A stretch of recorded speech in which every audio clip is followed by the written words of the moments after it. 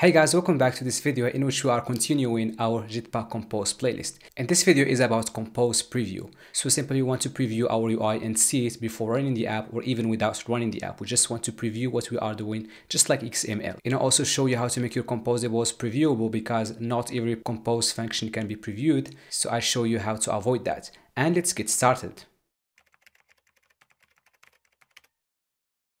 So the first thing I want you to do is that to use the latest Compose version, which is this one. Of course, Preview works with older versions, but let's just use this one to get the latest features and just use it here as well and sync. What we have here is some UI, so let's actually run the app and see this UI. Okay, this is the UI. It's very simple. This is how it looks like. Let's use light theme and yeah, that's the UI. Okay, but now we don't want to run the app. We just want to see it directly from Jetpack Compose. What we can do is simply annotate this function, which is our compose screen or profile screen with preview like this. And then look right here, we can preview it. As you can see, I can probably zoom in a little bit. This is it. We can preview it simply, but we usually don't want to do it like this. And what we want to do now is just create a function or a composable function. Let's call it profile screen preview. Okay, and then from here we can call our profile screen and then we can preview it. As you can see, if let's say our screen didn't have a background, so we are using some background that we had from our activity, and here we will also want to do that, we can simply pass a bunch of parameters to this preview annotation here. As you can see, we have a lot of things and we'll see the most important stuff to us. So let's say I want to give this a background, I can just do show in background, set that to true. So this will be really useful if I'm actually previewing just a little piece of UI and not an entire screen. Let's try calling, for example, this user info like this. And as you can see, here is how it looks like. But if we didn't have this, we wouldn't see it without a background. So we add this background. We can always do something like show system UI set that to true, and we will see a whole screen like this. As you can see, we can always call our profile screen again. This is how it looks like in a device. And also we can do more stuff like choosing different devices. Let's say device is going to be devices dot, and we get variety of devices. Let's choose this foldable, for example. As you can see, this is how it looks like in a foldable device. We can try a tablet. That is Nexus 10, I guess. That's a tablet. This is how it looks like in a tablet. And then we can try a small device. So let's go for Nexus. I'm not sure which one is a small device, maybe Nexus 5. Yeah, Nexus 5 is a small device. So this is how it looks like in small devices. And we can also still use that show system UI set that to true, so we can see the system UI stuff. Also that can be happening with the tablet or with the foldable device like this. So this is how we can preview our screen in different screen sizes without running it or without having to have different emulators or different devices, just different previews like this, and we can see it. What we can also do here, so let's just go to use the normal device like this. We can, for example, go for width and height. So let's say I want to specify the height and width of my phone. So let's say, for example, width is, I don't know, 400, and then height, I don't know, 500. So like this, but we have to remove this one. And as you can see now, the height is quite small. We can see it with the background. So show background true. That is it. If we specify the width and height, let's now remove this and see something else like font scale. So there are people who actually make their devices font pretty big, as you can see here, twice as big, especially if they can't see well or if they are old or something. So you want to see how your screen looks like with big fonts or even small fonts. Like if someone goes for 0.5, like a really small font, how does that look like? All right, now we also have other preview annotations like preview font scale again. So let me just add a background first. Here dot background. Let's go for material theme dot color scheme dot background. And here we can choose a grid. It's already grid. Let's just make this small. As you can see here, we have different font scales. This one is small, this one is big, and you just see all those at once. We also have preview dynamic colors. This one is supposed to show you your screen dynamic colors, even though I'm using the primary color here, but I can't see the dynamic colors. I'm really not sure why, because it did work with me previously. I suppose it will work with you, so you can see these in different colors. The primary color may be green, yellow, red, or whatever, depending on the wallpaper. In my case, it's not working, but it will work for you probably. Another one we have is preview light dark. So you can see how it looks like in light and dark theme. Again, these don't work for myself because this one probably is light theme and this one is dark theme, but I'm not sure why, even though I'm using the latest Compose version, but it will work for you for sure. We can also specify that in the preview right here. So UI mode is going to be configurations.ui mode night yes. So this is night mode, and night no, this is light mode. All right.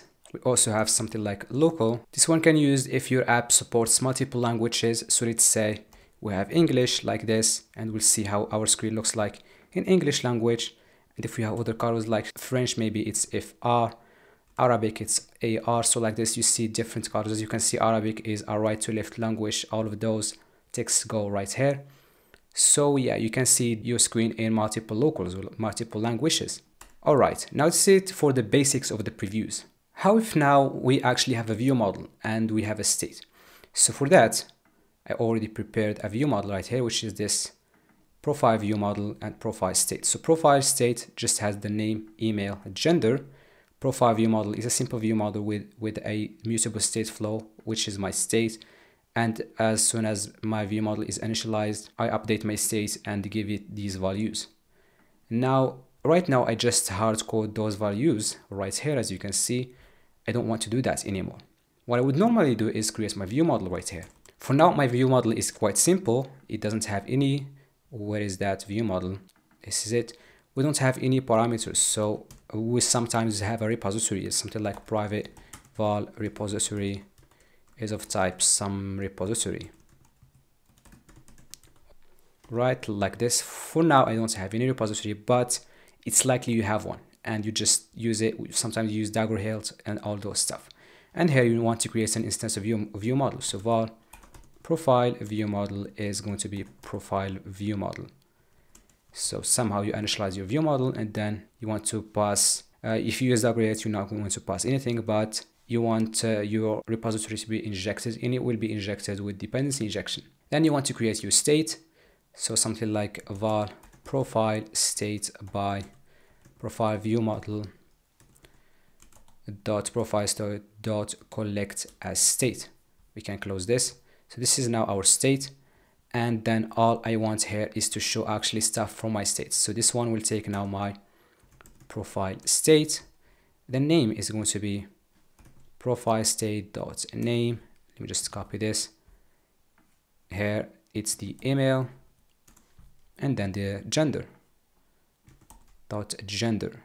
Okay, now I need to pass this profile state to this function because I clearly need it here,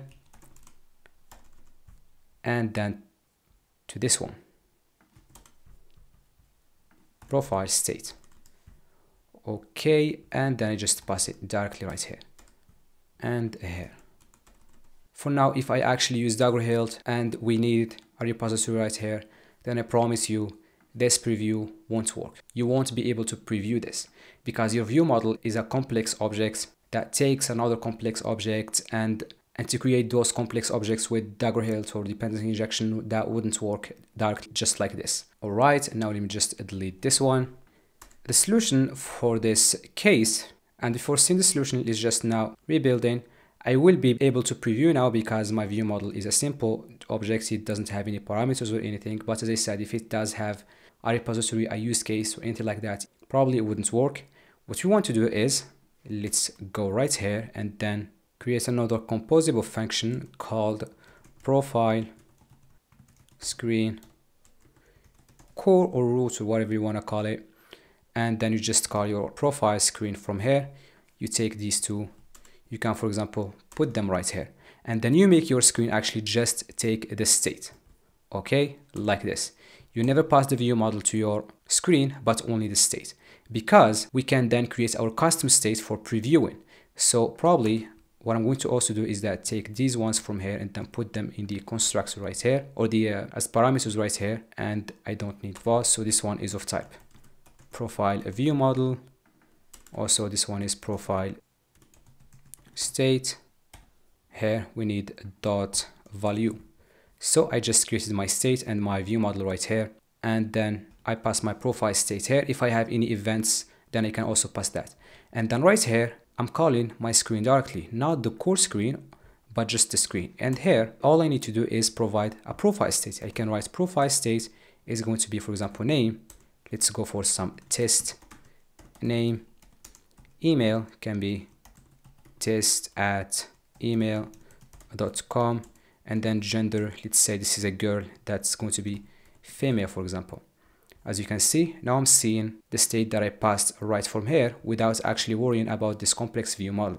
And always in my app, I can use this view model because I go now to my main screen and then call in my profile screen core. And just to preview, I create a custom state for that and I pass it without passing the view model. As I said, if I have any on event like this, for example, on event lambda, then I can pass it if I have it in the view model, something like profile view model event like this. And right here, I can just do something like this. I don't really care. I don't want to do anything on the event, but you get the idea now. So that's what I would do. Passing a state and then an event function if I have it, but not a view model, or creating a view model in my screen directly, but having a core or root screen in which it's created like this and then just passing the state to it, because I usually just need the state, not the view model itself. And here I'm previewing what I passed from my preview function or composable function. And now we saw how to preview our composable screens. We saw how to make our composable screens as well previewable without breaking that preview. And also we saw how to preview our screen in different screen sizes with different font scales and different UI modes and all those stuff. And actually preview, you will use that a lot when you create UI. You don't want to run the app all the time to just see your updates, but just see them directly from the preview. And this is it for this video. See you and bye.